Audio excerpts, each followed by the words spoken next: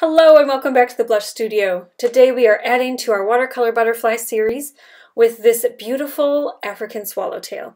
At least I think that's what it was. That's what I researched and what I found when I found my reference image, but if you Google African swallowtail, this doesn't show up. So I'll link my reference image down below.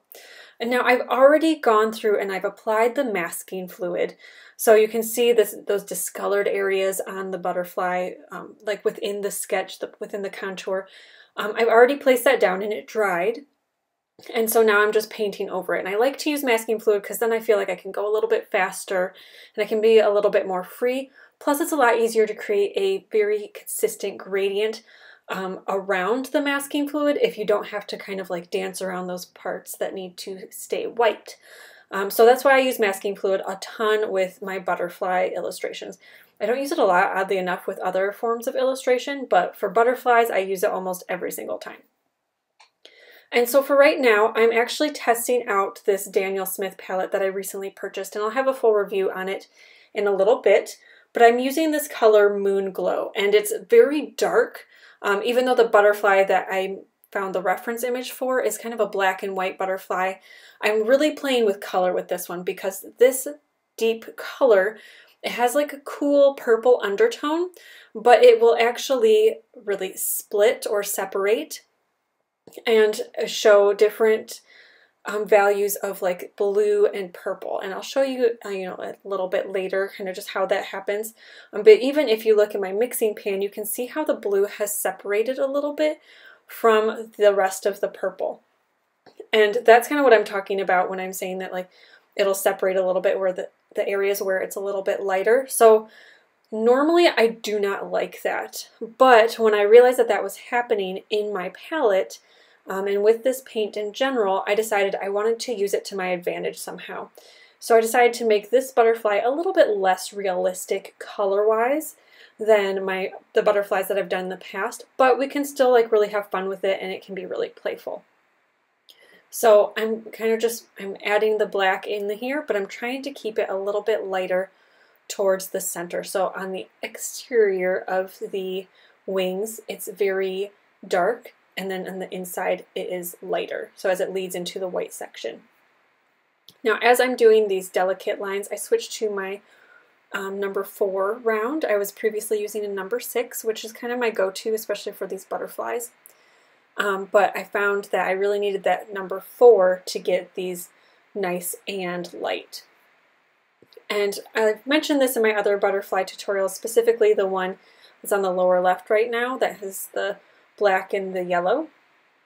I like having the veins kind of come and go a little bit. So for this particular butterfly and for the butterfly that's in the lower left, I kept them a little bit darker in value, the lines.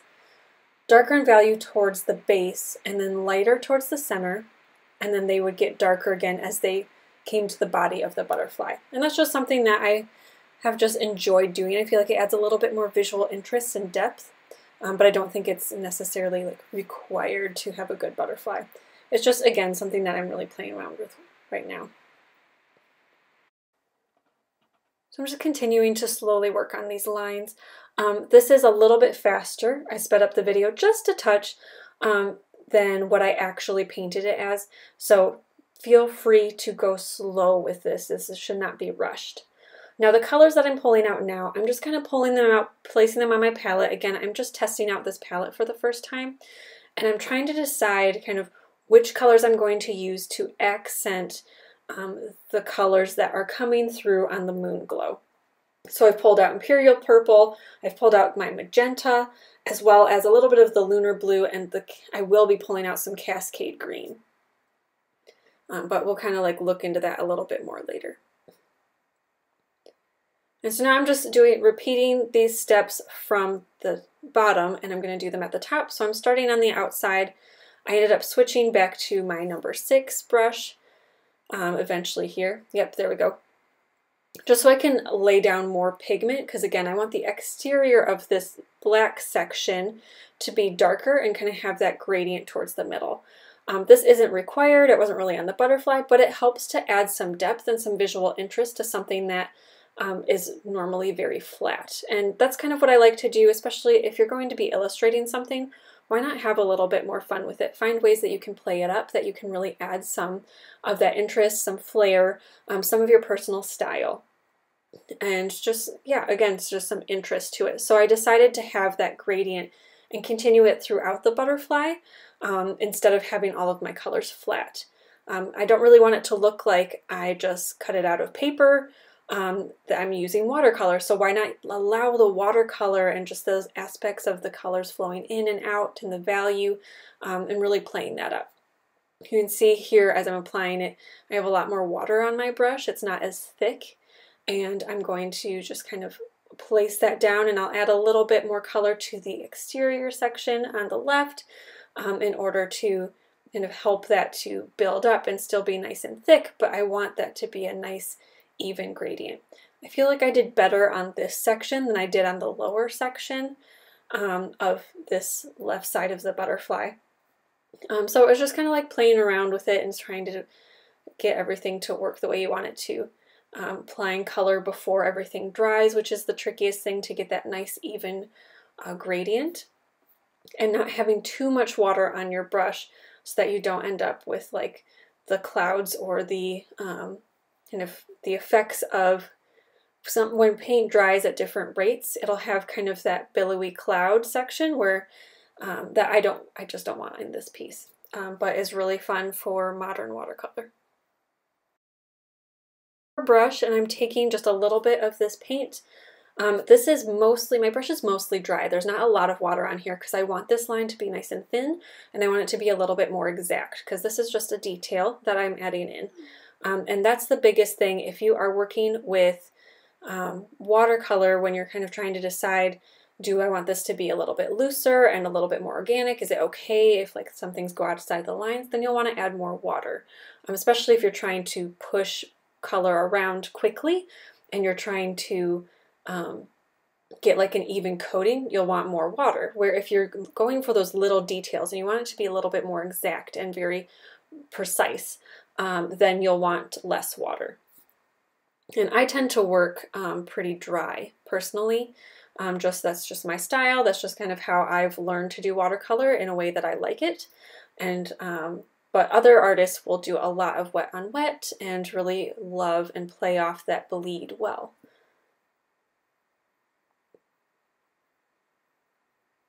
You'll see how I'm deepening these sections just a little bit as they're closer to the body of the butterfly. That just helps to create a little bit of visual interest and depth. And we'll be adding a lot of that interest in with the colors for this butterfly, but I still want to have like a really strong base. And really what's happening is I'm nervous to do the veins on the top half of the butterfly, so I'm stalling. Working on the top half. And again, I'm just kind of going really slow, trying to really mimic the actual butterfly. So I'm playing around with color on this one a lot, where the colors aren't as realistic. I'm using a very plummy purple blue or black that kind of divides into blues. I don't know if you can see the top half of this butterfly, that section where it's a lot lighter towards the bottom of the wing, where my pen, or my, what is that, a brush, where my brush is at right now. There's a little bit of blue that's kind of broken out there, and you'll see it more in the close-up photo when we're done, but that is really pretty. Not usually the style that I go for, but if I'm going to work with that, I'm really going to play it up and see if I can use it to my advantage and repeat it in other areas so that it looks very intentional. I don't want it to look like a mistake. Now you could mimic that same effect by mixing a very dark plum, and then before everything is dry, dropping a little bit of like a bright turquoise in there in that section. And that would kind of mimic the same effect. The advantage I have right now is that I have a paint that kind of does it on its own. But if I were to try to mimic that, I'd just be dropping in colors wet on wet. So while the paint was still wet, again, taking whatever color I want to have like reflected in that and dropping it in. And you would again get a very similar effect. And you could even be more purposeful with it and have it repeated elsewhere. Okay, we're speeding up just a little bit. I ended up painting the left side on an Instagram live, and so I'm going to basically be repeating all of these steps on the right-hand side. I've already got a slight wash in for the body of the butterfly, and I'm just going to deepen that now. I'm again taking that same color, that same moon glow color. That's the color we're using the whole time. And again, if you want to mimic something like this, I would go with kind of like a plummy black. So whether you're mixing that yourself with purples and a black, you could do. And then kind of dropping in some of those like turquoisey colors in different areas when it's still wet. And then you'll get a very similar effect. So I'm starting off on the side, and it looks like I'm using my four round brush. And I'm just building up the color on the edge first, and that's in order to create some modeling. I don't want to get too dark too fast, or else it will look really flat, which would be super weird since a lot of our the work that we've done already on the wings has a lot of depth and a lot of that gradient in there. So it would be really, it would be short-sighted to do that too early.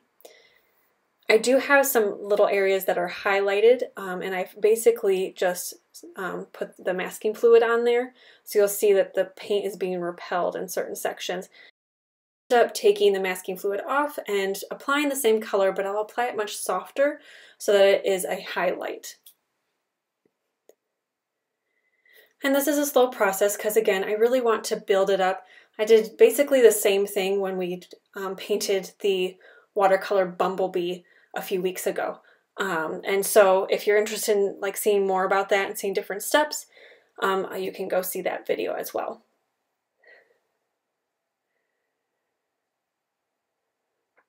And now with these antennae, usually I keep it pretty consistent, like a consistent color and value all the way down, but I decided again, we're having fun with this depth and this different value change, so I want it to be nice and deep at the tip, so very dark, and then as it comes towards the body, I want it to lighten a little bit, and then get, again, when it's at the body, have it kind of pop a little bit and be a little darker.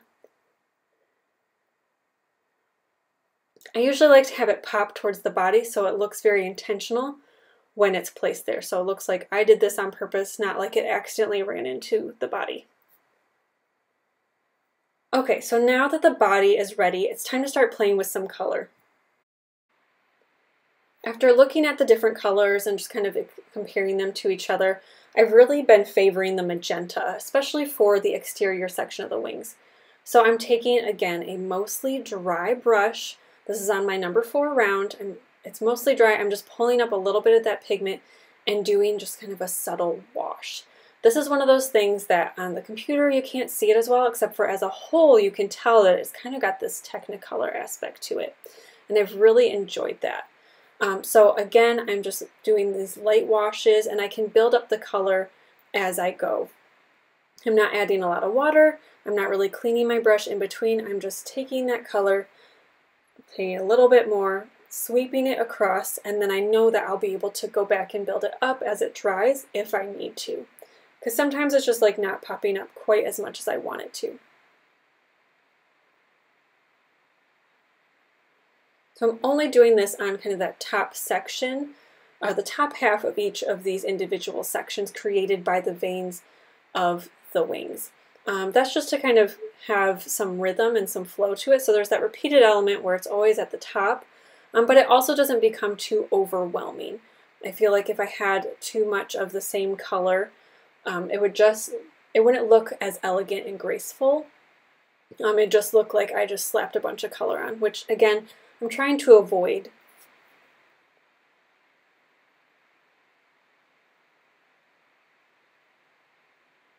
This is really, really soft, very quiet color that I think makes a big impact when it's all together. Okay, now that we've pulled it in a little bit, you can see a little bit more how I'm building up this color. I have kind of this sweep of color, and I'm just slowly pulling it in and building it up. As it dries, I might add some more layers or help it to pop a little bit more in the corners. Looking at it now, I think I would have, in hindsight, popped it a little bit more towards the exterior, but I also really like how it's nice and soft.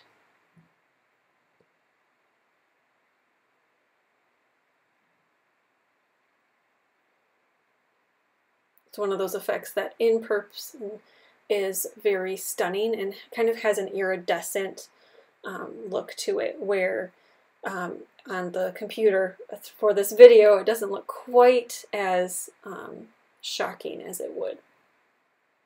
Now I've dipped my pen or my brush into the lunar blue a little bit to try and mimic some of the blue that I'm placing on the interior of the wing. So towards the body, I know I want to have some shadowing, just because, again, that's something that I like to do to help create depth and some visual interest. But instead of just doing it with the same moon glow, I decided to pull in Daniel Smith's Lunar Blue and just pull it in. It's a very neutral blue, or a very dark blue, but it has some beautiful variations with like some blues and greens in there. So I thought that would play up the moon glow really well. I actually end up pulling out another color, which I'll show you guys in a minute. But I'm just really playing with this and trying to get a little bit of depth. I decided to add a little bit to the exterior where I normally would have some pink, but just to kind of add a little bit of variety in there so it's not too predictable. I want this to be a really interesting piece. I mean, why not? If you're going to play with this much color, let's have some fun with it, right? And now you can see how exciting my life is that this is me playing with a ton of color. But it's unexpected color, it's bright colors. It's like if a unicorn turned into a butterfly. For me, this would be kind of the graceful, more mature version of it. Like I'm not really one to play with magentas a whole lot or to pull those in. So having like the magenta and the teal and this butterfly that's really black and white, for me is very, very adventurous.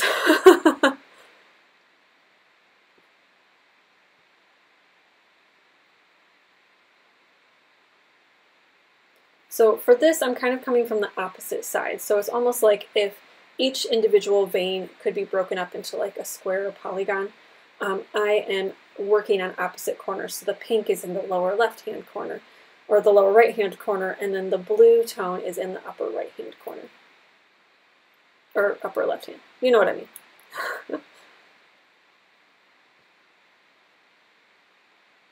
And just slowly building that up, softening it with my brush as needed.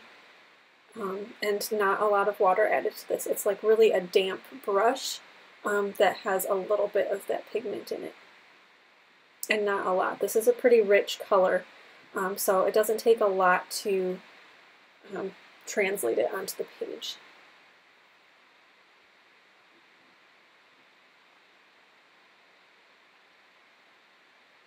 So now I'm taking a little bit more of the moon glow. And while I'm allowing the lunar blue and the magenta to dry, I'm just going to kind of go over these details. So these little sections that are left white on the exterior of the wings and on his little eyes, I'm just tracing those now. Again, just to give the blue some time to dry so I can see, okay, do I need to kind of punch it up a little bit in different areas, or do I need to maybe soften it?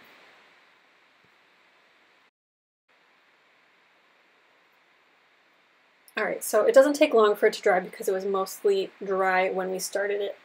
Now this Cascade Green, the color that I have up here, the color in my pan, if you're looking more towards the upper left, you can see how it's much more green. Well, if you spread it out and add a lot of water to it, it develops this very bright turquoisey color, or teal, depending on what you want to call it. So I allowed it to separate, and I'm pulling just from the teal. I'm not pulling any of the green out. That's kind of on the lower half of this little blue cloud that I'm working with. And I'm using that to kind of really punch up the color towards the body of the butterfly. So it's at the very bottom of the wings, and I'm just doing a little bit because I really felt that the lunar blue didn't have quite enough personality. So if I'm going to have magenta on a black and white butterfly that isn't really supposed to be there, I'm going to pump up that teal and really play it up. Now you don't need to have this color. You could probably make a similar teal with the colors that you already have in your palette, and you don't need a lot to really make that impact. I was just kind of adding those little bits. And I love the overall effect that it gave. It just gave a little bit more of a punch. So now I'm letting that dry, seeing if I want to add more later, and I'm taking my white eraser and I am just rubbing it over the masking fluid to help it to kind of ball up and come off. And so I'm pulling that off and pulling that away, and then I'll get, you know, the upper section and then the section on the body of the butterfly as well. Now you can see when I take the masking fluid off, it has that really rough texture on the edge, not on every aspect of it, but definitely there are areas that are rough and don't look as graceful or purposeful. So I'll show you how I kind of soften those a little bit in a minute. Now, if you're working with a lot of tiny pieces, like this one right here, I actually recommend using, it's called I think it's a Mono Zero. Let me pull it out. Yeah, it's a Mono Zero eraser by Tombow. I'll have it linked down below. But I love this for detail illustration, but it's also great for taking off masking fluid. And so here you can see I'm just adding like that shadow so that there's that continued modeling that's consistent throughout the body. So I'm taking a little bit of Moon Glow on my brush again. It's a mostly dry brush, and I'm just softening some of these harsher edges to make them look more intentional. Now I have to be very careful because I want it to mimic the gradient that I already have on this lower part of the wing, because it does, I like that it has that gradient where it's like that really deep at the swallow or the tail, and then it's much lighter as it goes into the body of the wing. So I'm just slowly building that up, kind of taking out any edges that are too crisp or anything that, you know, just was taken over a little too much by the masking fluid. And sometimes that happens. Masking fluid can be really hard to control.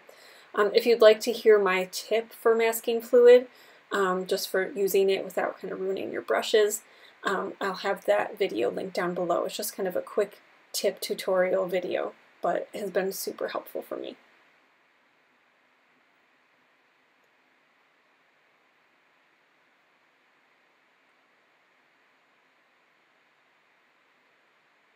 So that was pretty easy to fix. I'm just doing this top section, and then we'll get into those final details. Sorry about the shaking camera. I probably coughed.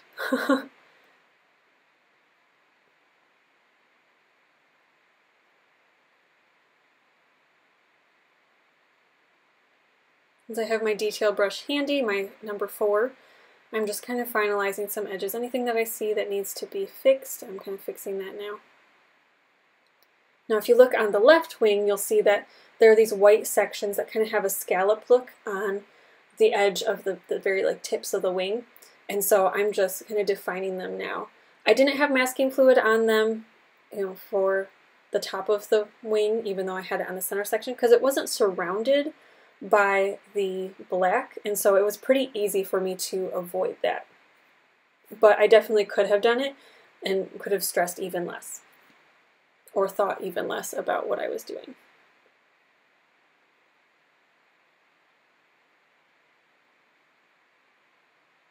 While pulling that down, I saw that compared to the left-hand side, the right-hand side didn't have quite as graceful a movement.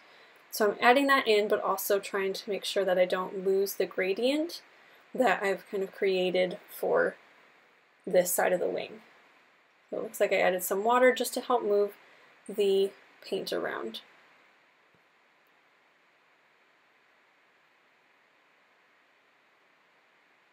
Popping this section. I love kind of the semi-transparent quality of this, where you can see the wings within each other. Or through each other. I think that that's really fun.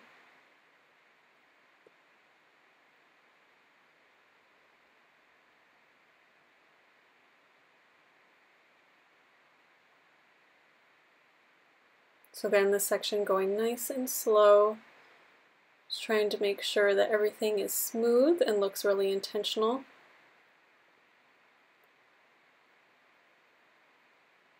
And when I say intentional in artwork, you never want something to look like it's a mistake. You want it to look like you did it on purpose. And part of that is because a lot of times when we do artwork, if it looks right, people don't notice things. But if it looks wrong, everybody notices. Just kind of like if you're at a concert and, you know, the sound blows out, suddenly everybody's looking at the sound guy, where otherwise they wouldn't have even noticed that he existed. Same thing applies to art. If there's something that looks off, it looks like you made a mistake. So even things sometimes that you do intentionally, if it doesn't look intentional, it'll look like you don't know what you're doing, or you made a mistake, or you know, just like you're not sure what you're doing. So that's one reason why we really want everything to look very intentional. That means kind of working on fussing with lines to make sure they're nice and smooth. If there is kind of that separation of color, okay, well, how can I repeat that elsewhere so it looks very obvious that I did that on purpose? Which is really what inspired this butterfly in general.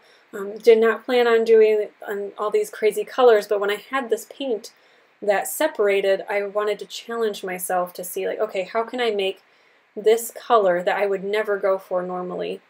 I didn't know it separated like this. How can I make this look intentional? And I'm doing one of those things right here. So I'm mimicking one of the colors that separates from this paint by taking my magenta and adding it to the details of this white section of the butterfly.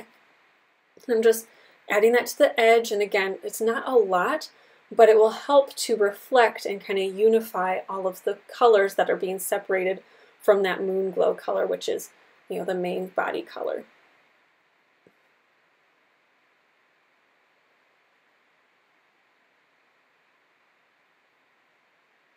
Again, just continuing to add some depth there, make sure it looks nice and round.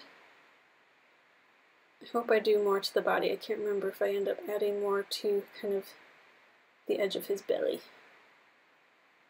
But that's looking a little bit flat to me. If not, I might be painting after I edit this video.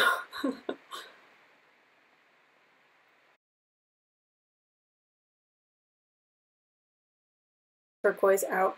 And even though it's at the center of the wings, like close to the body, I decided to repeat it elsewhere, and so I'm putting it just at the very tips of the swallowtail. I thought about doing the pink, but since I have the pink around all of the other sections that are kind of isolated, I really wanted to kind of pull in something a little bit more unexpected, or at least a little bit different. But I think I did do this section pink. Yeah, definitely pink. If you did, don't forget to give me a thumbs up and leave any questions or requests you have in the comment section down below. And until next time, happy painting!